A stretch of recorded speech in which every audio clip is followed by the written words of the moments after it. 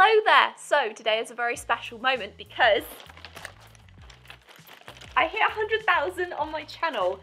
Granted, it happened about 2 weeks ago and I wasn't prepared, but you know, I bought these cool balloons and spent 10 minutes stringing them on a string. It's amazing to me that I have such an incredible audience of people that watch me and support my videos. So thank you so incredibly much. It honestly means the world to me. And it's really totally sort of flipped my world upside down doing this. I really honestly can't thank you guys enough.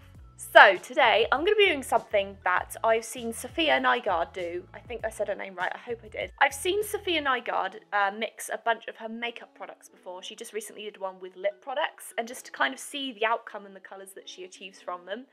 I've also seen my friend Ray do this. She mixed a bunch of Crayola, melted down Crayola crayons, and that turned out really cool as well. I thought, because I have so much acrylic paint, that I would mix all of my acrylic paints together into one colour to see what I achieve. Who wants to bet it's going to turn out dark greenish, greyish, brown? Because that's my theory. It's brown. So I'm going to do 4 separate colour mixings. Firstly, I have all of these. This is in all of them, but I have these super dirt cheap acrylic paints. I also have the Galleria set, which is like a student quality acrylic paint set. Then I have a professional quality acrylic paint set. And then I also have a Winsor and Newton paint set that I tried out in my Wish video. So I think what I'm going to do is I'm going to separate them, all the colours, and do them in 4 colours and then see what I get. So yeah, let's get started. I'm going to mix it all on this whiteboard here.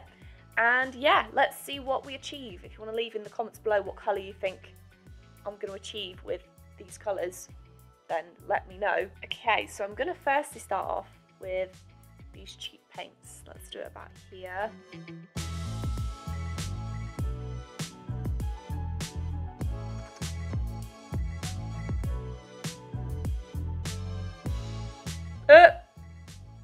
This one is incredibly runny and smells disgusting. Okay, that is every single colour. What do you think of that? It looks so pretty, but I'm kind of worried what it's going to mix like. I probably should have a palette knife really, but I don't have one. Well, I used to and I broke it, so I'm going to have to use a paintbrush, which should be interesting. Here is a nice, this is kind of ASMR for some people, isn't it?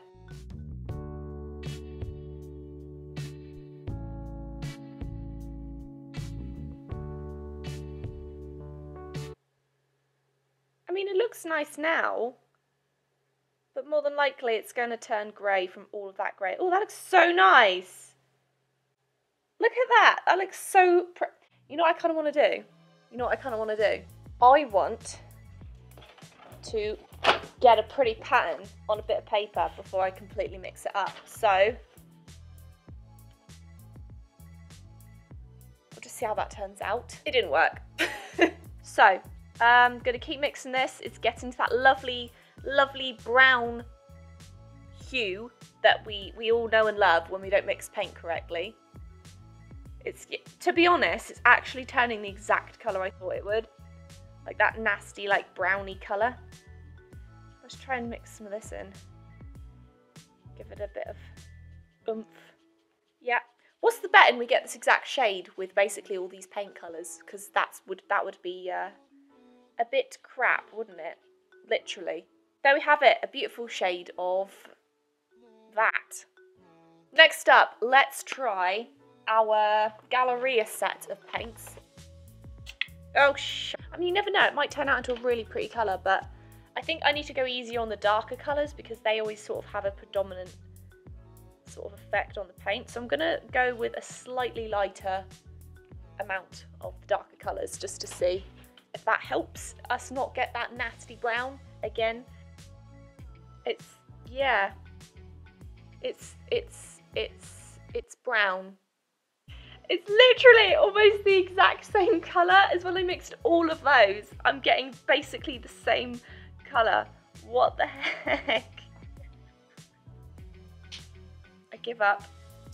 Next up, I'm going to try the fine colour acrylic set. See what I get with this, because there's a lot of colours in here. These were from Wish. You can buy the exact same ones on Amazon as well. So I'm kind of, I think it's going to turn out this purpley brown again. Maybe if I go a lot less easy on the more significantly pigmented colours. There's that word again that everyone knows that I love to use. Pigmented. I think maybe I need to just go easier on certain colours, maybe that's what it is. I think we're just going to literally get the same colour again, to be perfectly honest with you. So now we're going to take another paintbrush and mix these to see if it turns poo. Okay, let's go. I tried to use a bit more yellow, but that might have been a mistake, to be honest. It's basically like swamp green. I couldn't really expect anything that great because we are literally mixing loads of paints together. So, you know, that's muddy green. It's different. That's good. As you can see though, so as sort of comparison, this is the Galleria set here. And it's quite a thick paint as opposed to say this one, which is incredibly watery. This is the set I got from Wish, which is maybe a little bit more watery than the Galleria set, but it's kind of similar in a way, in thickness. So okay, so last and probably least, we are going to try out the professional quality set.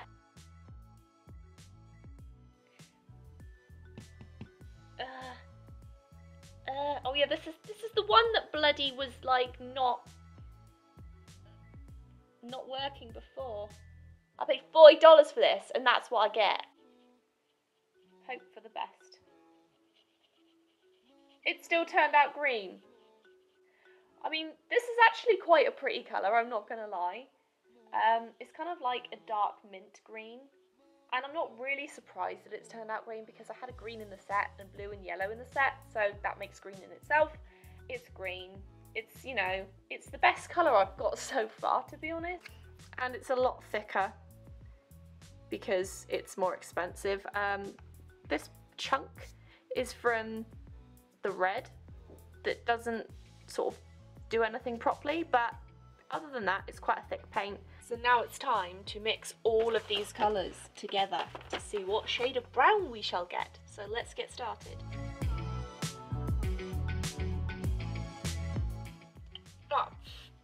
Oh. Damn it. Now onto the Galleria set.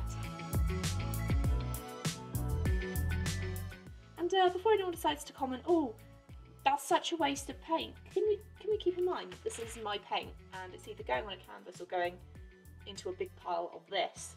So I decided to have a bit more fun with my paint, so don't criticise.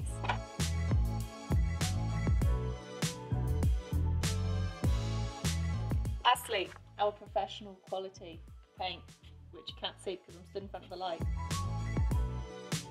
There is a lot more of this particular paint because it's so runny and it's impossible not to, and it does kind of spread out a bit more. So in theory, there's pretty much the same amount, but there is, like, you know, that's slightly more because it's so watery.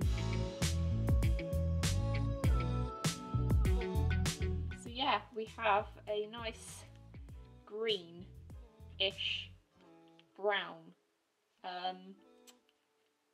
So yeah, that's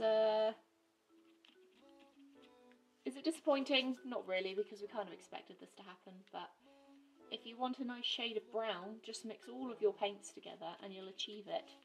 So I did fail to mention a couple of videos ago, one of the main differences between cheaper paints versus more expensive paints.